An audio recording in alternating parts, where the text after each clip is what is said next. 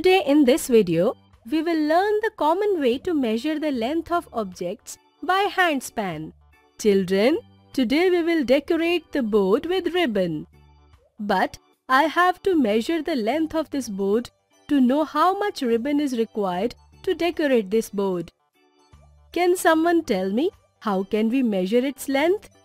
We can measure its length with our hands. With hands? How? Look, like this. 1, 2, 3, 4 and 5. The length of the board is 5 handspan. What is handspan? The measurement taken by hand is called handspan. Gaffy, now you try and tell me what is the length of your table? 1, 2. No, not like that. While taking measurements, you have to keep in mind that there should be no gap between your hands while measuring any object. And we also have to keep in mind that we do not measure any place twice. No problem. Let's try once again.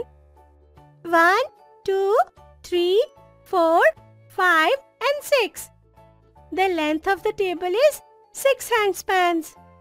Absolutely right. Look at the measured objects on the screen using the handspan and write down their measurements. Share the answers with your friends and family. Children, in this video, we learned a simple way to measure the length of objects with a handspan.